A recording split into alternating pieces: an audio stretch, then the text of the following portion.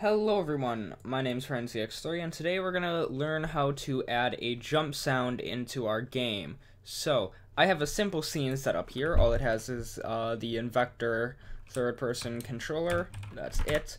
Now, it doesn't have any sound. I want it to have sound.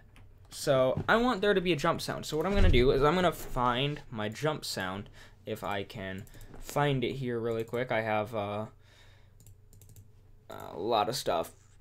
Jump.wav, there you go. This is meant for a 2D game, so it is going to sound off place. Yeah, so it's going to sound off place, but that does not matter. So what we're going to do, we're going to put this in our scene. So now it's in our scene. We're going to toggle off play on awake, and we are going to add a new component.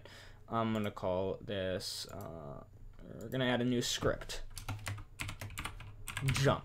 That's all we're going to name it. Now we're going to open that up in Visual Studio,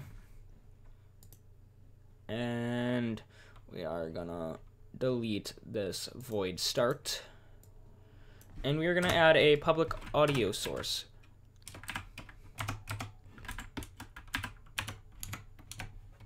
So public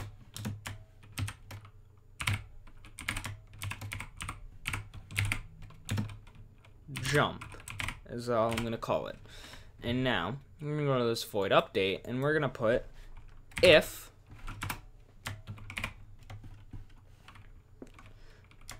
input, let me move my mouse there, dot get key down key code dot space. And now we're going to go down here and we're going to do jump dot play.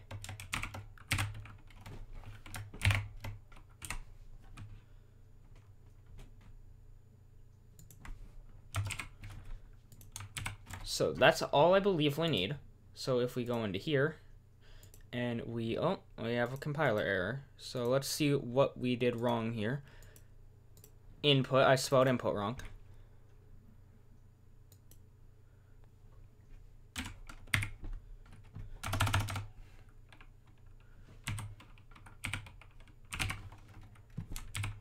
Forgot the U, I believe. Yep. So now,